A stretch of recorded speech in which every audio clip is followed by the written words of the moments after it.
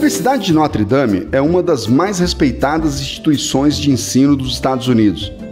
Ela é muito prestigiada pela excelência dos seus programas e sua capacidade como um centro de pesquisas que vem alcançando novos e impressionantes patamares nos primeiros anos do século XXI. Para cada ano fiscal, Notre Dame recebe mais de 140 milhões de dólares destinados à pesquisa. E não é à toa que, justamente aqui, esteja sendo desenvolvido um novo método, praticamente uma nova inteligência dos modelos de ensino. Quer ver? Olha, estou aqui na Universidade de Notre Dame, porque aqui eles estão ensinando o robô a ensinar a gente. É um tipo de inovação social que poderá resolver o problema da educação no mundo. Hey guys! Good to see you. How are you? Hey. Good to see you. Good to see you, doctor. Yeah, so I've seen you on TV, so it's nice to see you in person. Oh, and now? See a famous person. Now we came here just to interview you. Well, I'm super impressed, super excited. That's very nice. What you have been doing here is super. Thank you. Yeah, we're really excited about it. I mean, the future is bright. Good. The future is bright. Let's go and tell me what you've done here. Sure. Hello, Ethics of Emerging Technologies class. Wow, a class essentially about me. How cool. Do you think I can become a moral being like you? Can I become emotional and socially smart?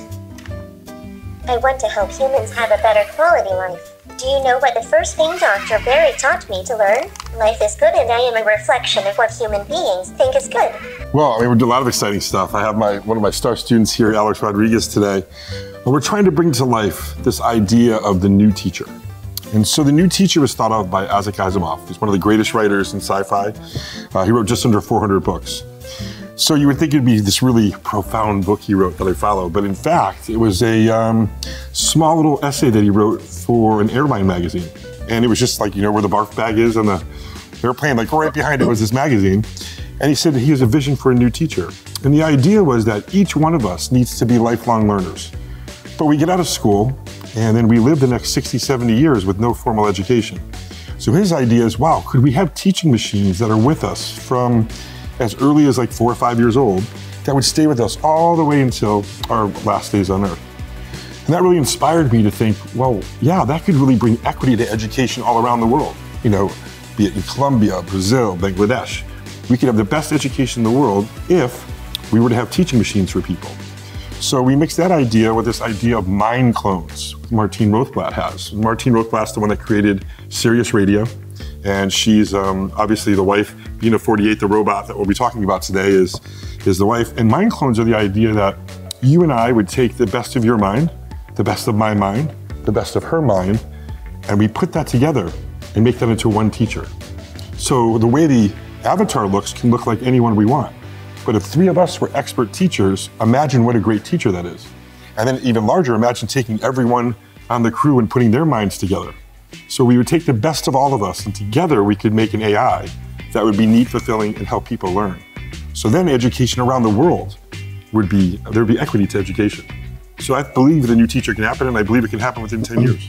Good. Is there any kind of architecture platform that enables me to put all the knowledge there and be shared, like a blockchain system, blockchain article? There is. I mean, there's the rudiments over there, and this is something that Alex is working with. It's called the LifeNet project, which is Bruce Duncan's working with Bina 48, the robot. And what you do is you come home and you basically talk to yourself. There's an avatar, and you just talk to yourself about your childhood and what you do.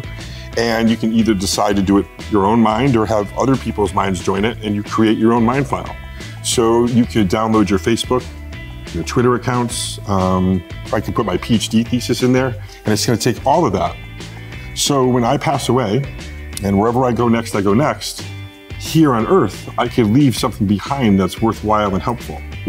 So the key is to get away from like the one great teacher, the one great person, and look for a collaboration of the best people we can find and get their mind files and put their mind files together. So imagine going to, you know, Colombia or Brazil, right? And taking the best minds you had in politics.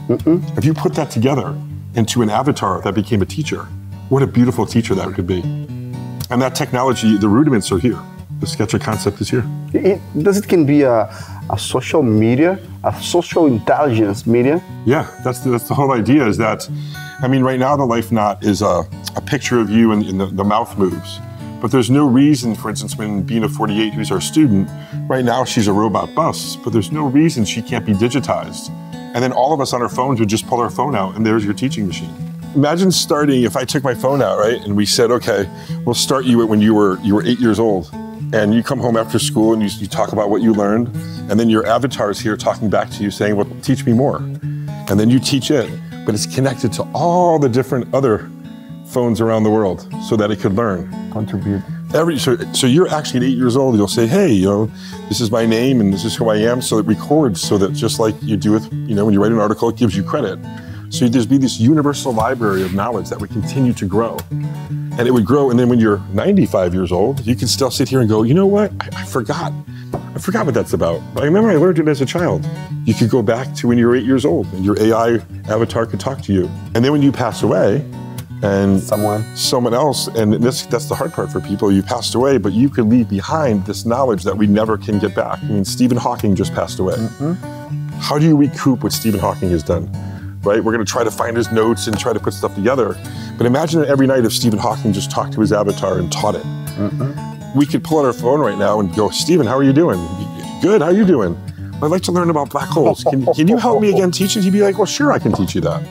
And you'd be talking to, his avatar based upon his mind file. I think the whole point of knowledge and education is that we're all communicating and taking ideas together to make our ideas greater. That's what knowledge is. So using technology makes it a lot easier for us to communicate because we can't always be here in front of talking to each other. It's easier when you have something already doing that for you, communicating to people all around the world, where other people don't really have that opportunity. So it gives us the chance to learn everywhere. Wonderful. This girl is so good. The student becomes the teacher. I mean, that's the beauty of... Exactly. We're all here to work together. We work together. To learn from each other. And that's the whole point of technology, I think. Nossa exploração do Vale do Silício para entender tudo o que representa aqui a inovação vai continuar. No episódio de hoje, foi impressionante ver como uma artista plástica consegue enxergar o grande símbolo do espírito de inovação de uma verdadeira universidade e como um professor consegue resumir num robô formas assombrosas de se pensar a informação, o conhecimento e a educação.